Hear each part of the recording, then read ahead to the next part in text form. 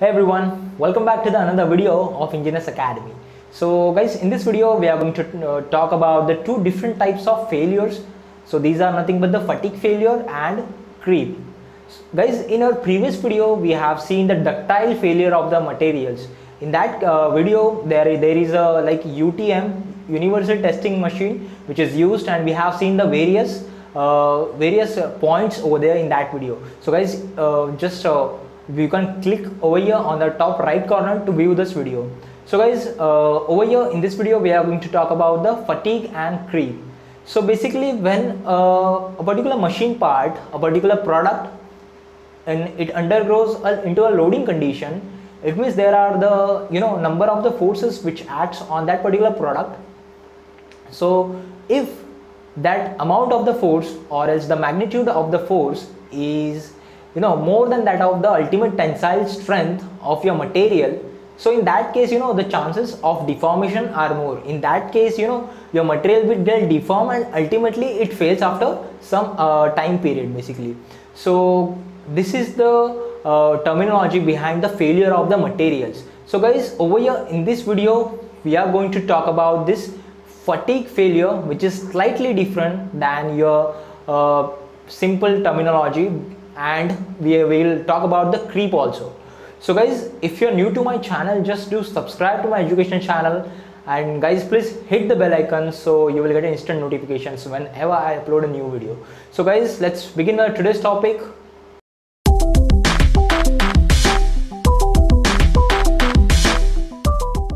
So guys, fatigue failure.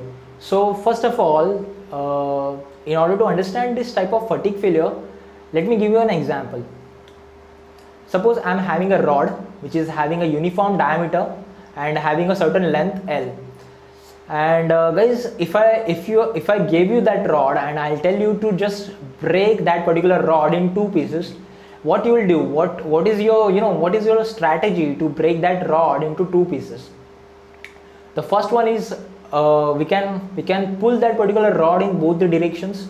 Ultimately that will require the more of your efforts to break that rod into two parts.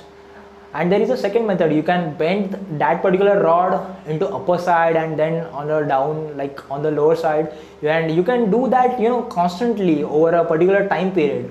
You can apply like the upward and downward forces and try to bend that particular rod in such a way that after some time we will be able to split that particular rod into two pieces. So that is the second example. So guys, most of the people will choose the second example, because in the second case it will require less efforts to break that particular rod into two pieces. So over here the type of failure of rod is nothing but your fatigue failure. So basically this type of fatigue failure, it is basically there are the less magnitude, the magnitude of the force which requires to carry out this particular fatigue failure is very much less than that of your ultimate tensile strength of material. So guys, this is very interesting. So basically, in order to deform, in order to fail, in order to undergo fatigue failure, the force requires which is less than that of your ultimate tensile strength. So now this type of fatigue failure can occur at ambient temperature, at room temperature also. There is no need of the higher or elevated temperature as that in case of creep, which we require higher temperatures, elevated temperatures in case of creep. But over here in case of fatigue we don't need, it can occur in like at ambient temperatures also. So guys, this is the simple example of the fatigue.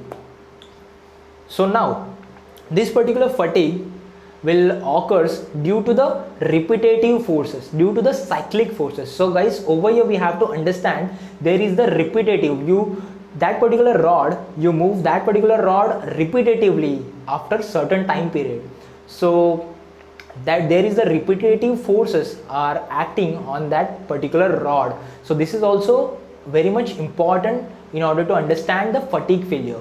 So guys, when you just like bend that particular rod on upward direction, the cross section, the initial cross, the outer portion of the rod will get elongates, it will undergo tension while the inner portion will go under compression, and you will carry out that particular process like throughout a particular time period. So that's why that's why the tension and compression will undergoes over the cross sectional area of that particular rod.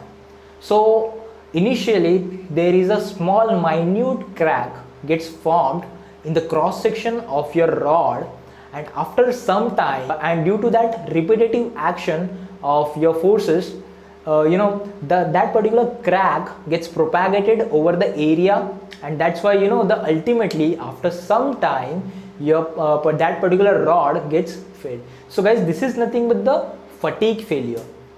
Now guys, you have to understand that this type of fatigue failure, where it is exactly occurs, in which scenarios we can see the fatigue failures. Well guys, you can see where the gears in the gearing assembly, where the two gears like they are in the meshing with each other. So in that case, you can see this particular type of failure. You can also see this type of failure in case of your turbines, in IC engines. So these are the the common examples I'm giving you to understand this type of fatigue failure. Also guys, there is a fatigue testing is there, like you can see over here, this is the diagram which represents the testing of your specimen. So your specimen is there, and you can see the arrangement. The power is transmitted from the motor, and there are the bearings which supports your rod, that particular like the shaft, and upon that shaft there is a like the specimen is mounted, and after that there is a dead like the weight, the counterweight is there, that is the eccentric counterweight. So that that particular, when that particular motor rotates, your specimen also rotates, and the eccentric counterweights that also rotates, that starts rotating, and due to that counterweights, the bending moment gets formed over here in that case, and particular that's your specimen, it undergoes just like in case of your rod, the specimen undergoes the cyclic stresses. So this is the particular machine, this is the setup which is used to test your specimen for this type of fatigue failures. Now guys, let's just talk about the creep. What is creep basically? So guys, in case of fatigue occurs at ambient temperature, but in case of creep we need higher temperatures, we need elevated temperatures. So creep is mostly be seen in elevated temperature. So in that case, the material undergoes a deformation in case of creep. So that is the basic difference between your fatigue and creep.